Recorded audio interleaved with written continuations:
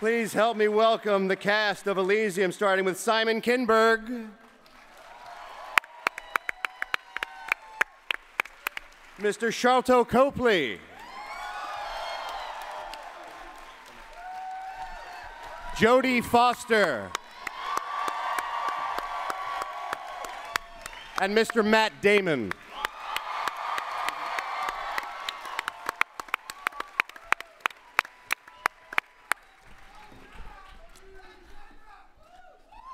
Neil, things do not look good in the future.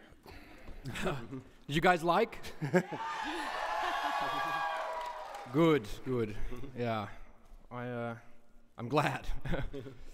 Let's talk a little bit about the origin of this idea, how it came to you, and what it means to you. Well, the origin of it was to just try to make, it was really the idea of this space station that was separate from Earth, that had this, the wealth of Earth had been taken and separated from Earth, and that we'd left this kind of impoverished planet behind us, as a world, as an environment to begin a story inside of. That was the genesis. By the way, a first-time welcome, I think, to Matt and Jodie being here at Comic-Con. I think this is your first time here. Welcome, guys. Thank you. Matt, what drew you to the project when you read the script? What grabbed you and wanted you to be a part of it? No, it was Neil. I mean, it was really an very easy decision for me. If Neil had, after I saw District 9, if Neil had asked me, just called me up out of the blue and said, "This is Neil Blomkamp, will you be in my next movie?" I would have said yes.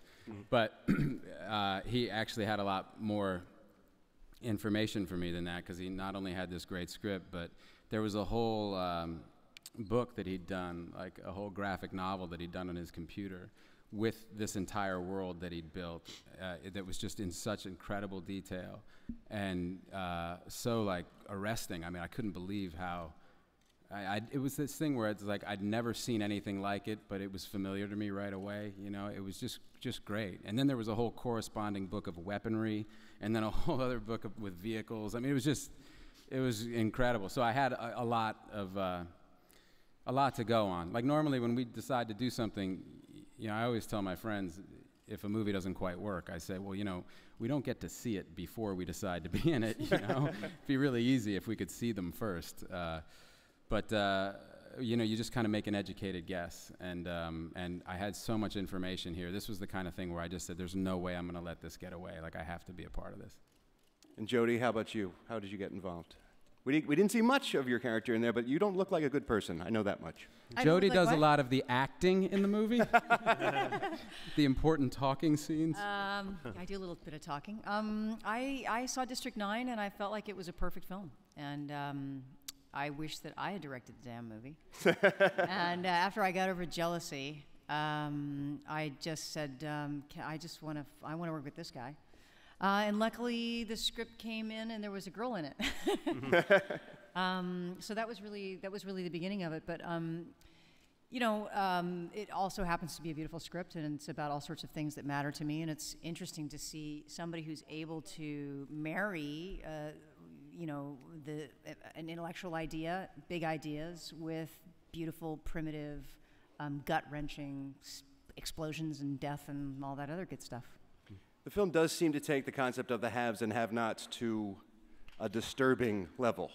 Not to impose any politics onto the film that doesn't belong there, but it's obviously a big part of the film. Mm-hmm. It's got to be a big part of the story you're trying to tell as well, right?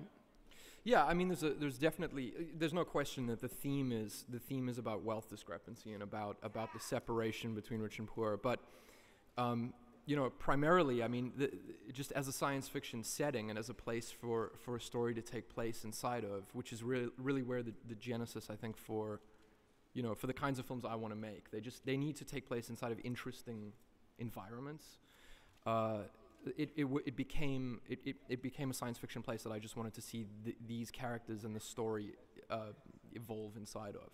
So the subtext to the film are, I guess, those relatively important and pretty apparent in the film themes and ideas, but layered on top of that is a lot of explosions and popcorn. Bodies exploding. Yeah.